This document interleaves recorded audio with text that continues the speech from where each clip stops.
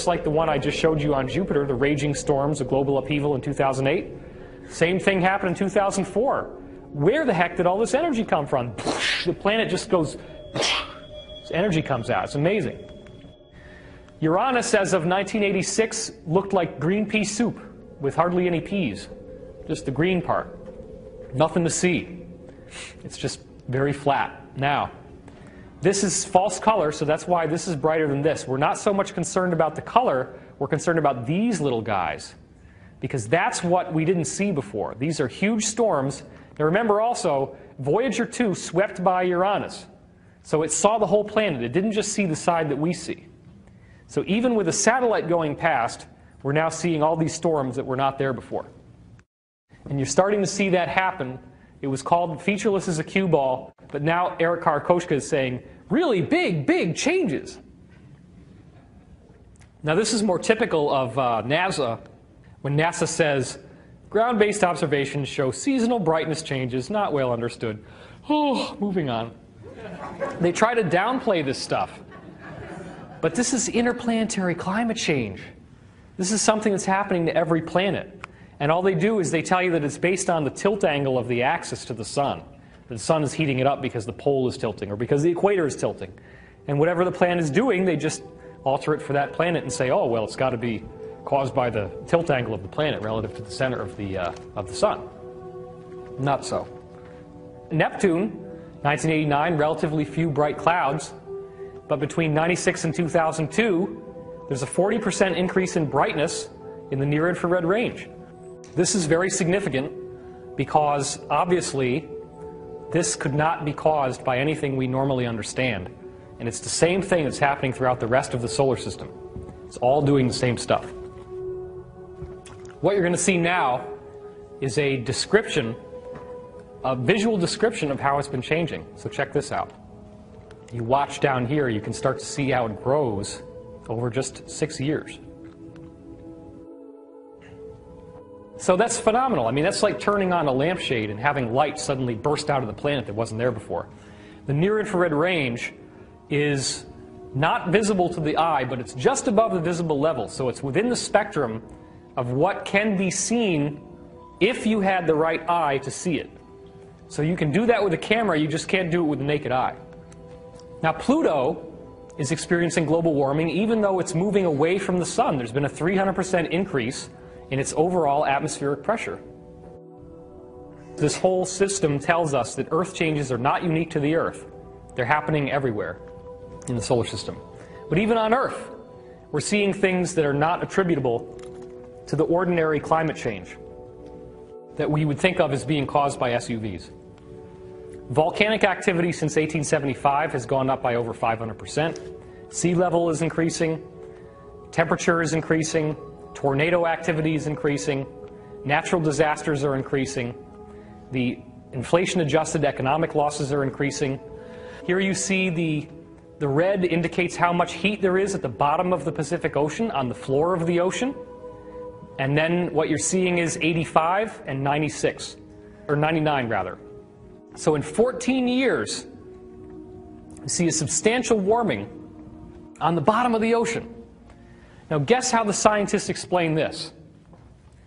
Well, of course, the sun is warming the top of the ocean. And then those warm particles just start sinking down, which is what they're going to do, right? And they sink to the bottom, and they warm up the bottom of the ocean. That's got to be it. They warm up the bottom of the ocean, they sink down. So the next time you ever want to boil up some hot dogs, just get a hairdryer and it works great. Why wouldn't you do it that way? You'd probably take 3 hours to boil. It's ridiculous. Heat rises. That's the first, one of the most basic laws of thermodynamics that we all know. But not here. Something's happening inside the Earth. Well, just as we were talking about climate change in the solar system, we now have a change in this presentation. My microphone started malfunctioning at that point in the talk, and so what we've done is to move this shoot here to Joshua Tree, California.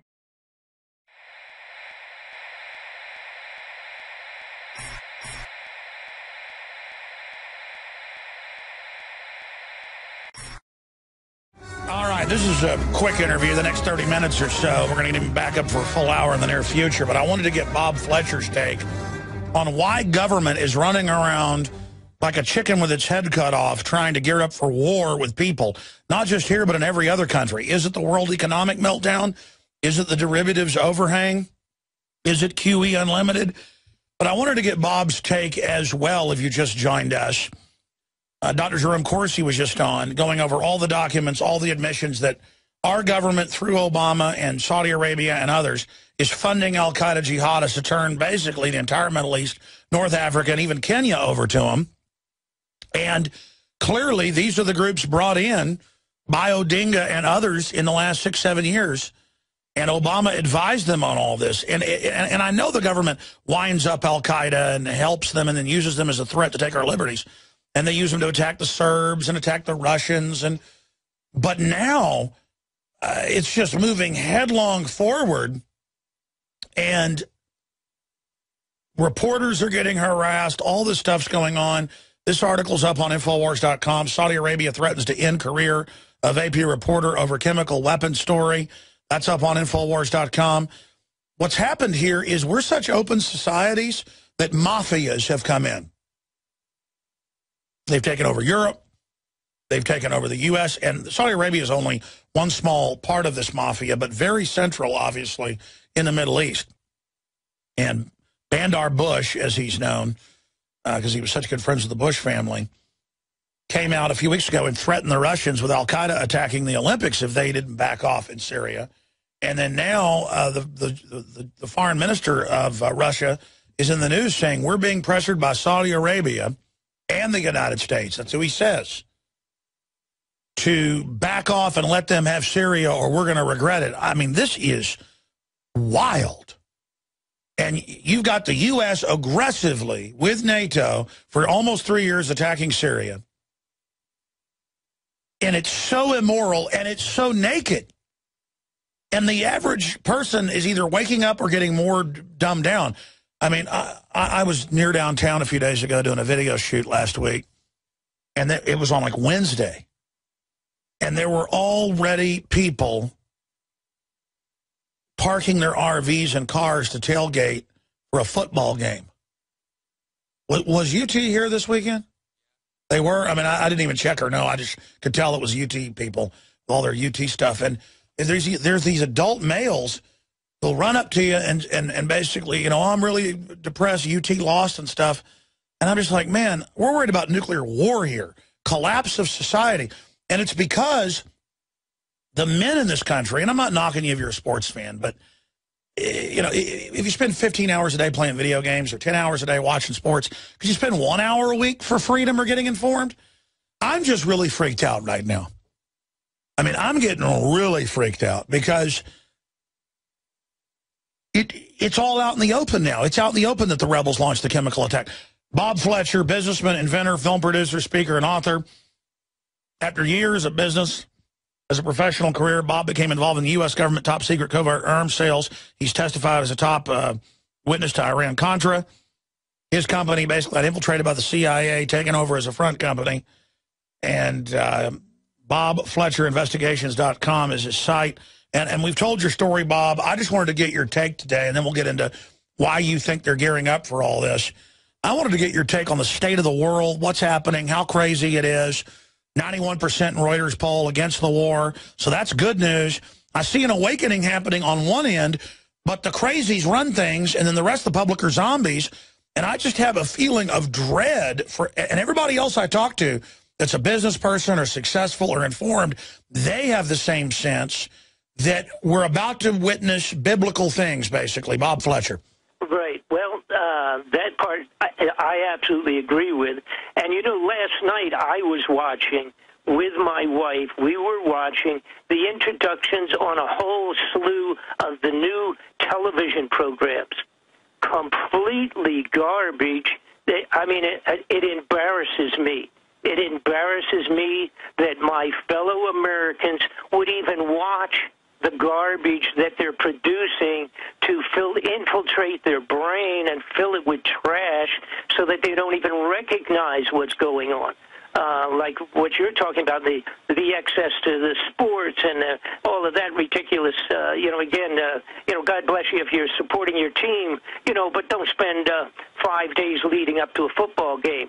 What happened to your kids, what happened that week to your family, and what happened to the world while you were out there trying to buy the extra couple of six-packs of beer to throw into your RV to go to the football game 5 days down the road.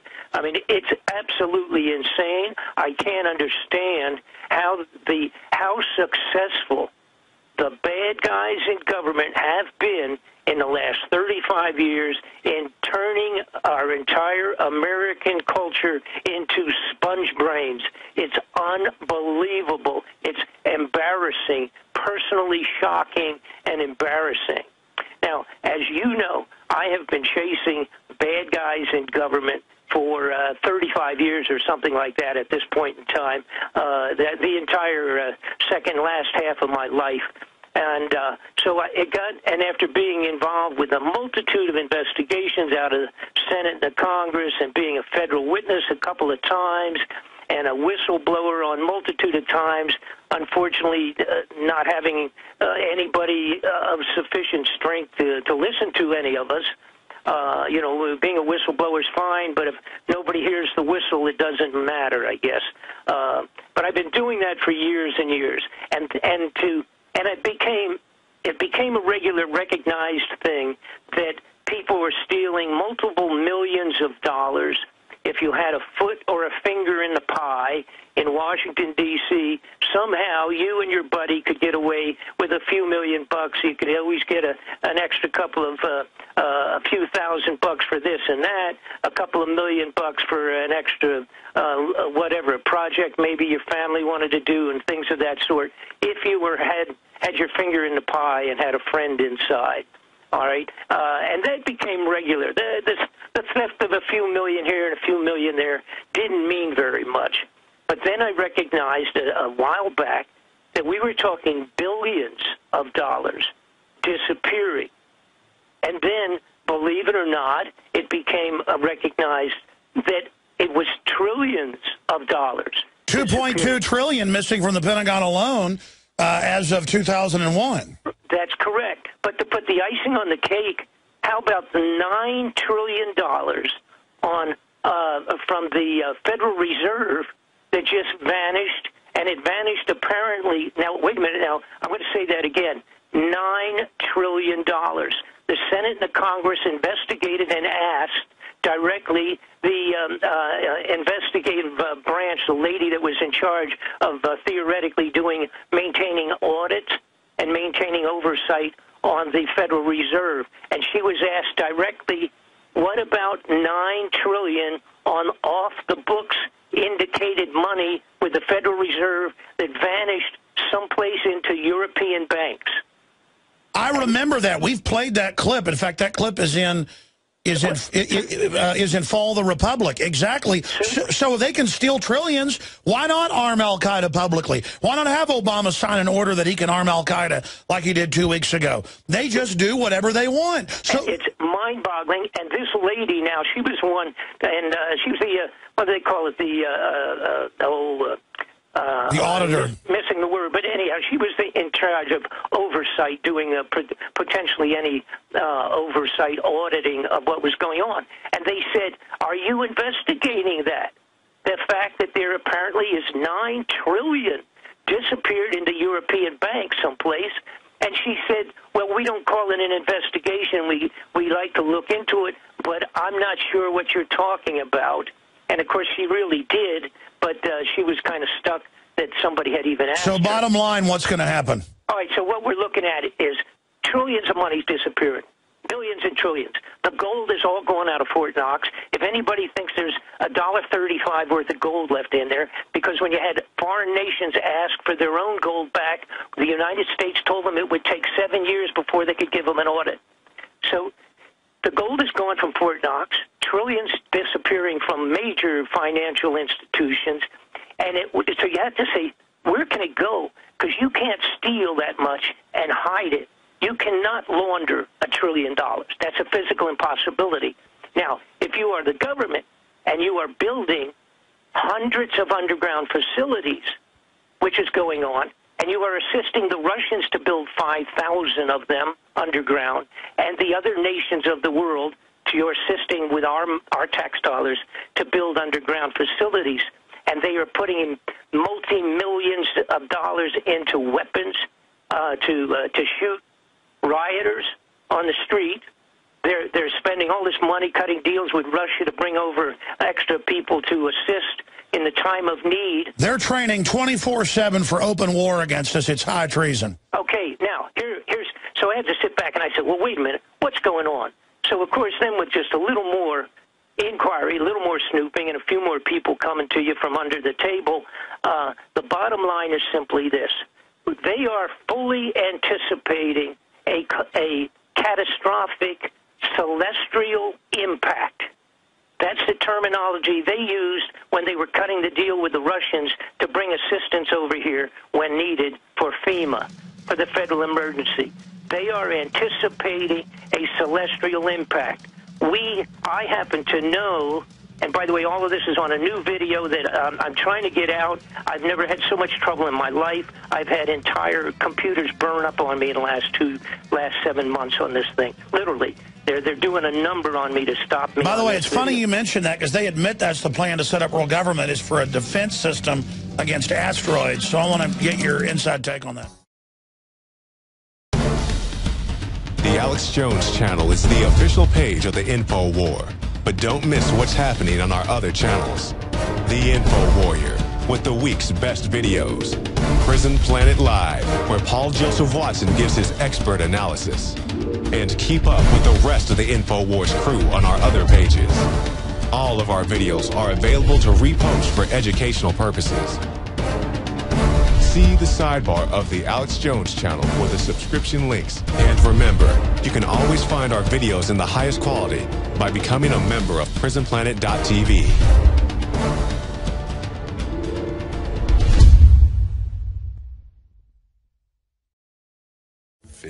Bob Fletcher, for folks that don't know who he is, I've had people ask me, who's Chuck Yeager when I'm talking about him? He was a big part of the Iran-Contra hearings, a key person, just because they came in and wanted to be partners with this toy company. It was very successful. And then it was a CIA front, and they said, this is the way it is. And generals and the CIA would come traipsing in like in a movie, like Spies Like Us when it's the fruit company or whatever. That's exactly how it works, ladies and gentlemen. I've had family where the CIA's come and said, well, you got some other family in the CIA, and you're a good family. We want your business to be a front for us. And obviously the family said no. But this is huge. And we'll have him with us till about 45 after that. I'll get to all the other news. There's a lot of it. But, Bob, this is a short segment. I want to ask you right now, is your gut telling you something's wrong? Because, I mean, they don't care if nuclear reactors are melting down now. They used to care. They used to care and not let troops use DU. Now they don't care.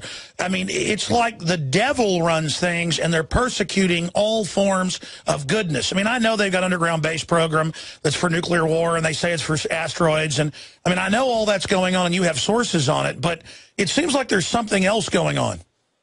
Well, no, primarily that's it.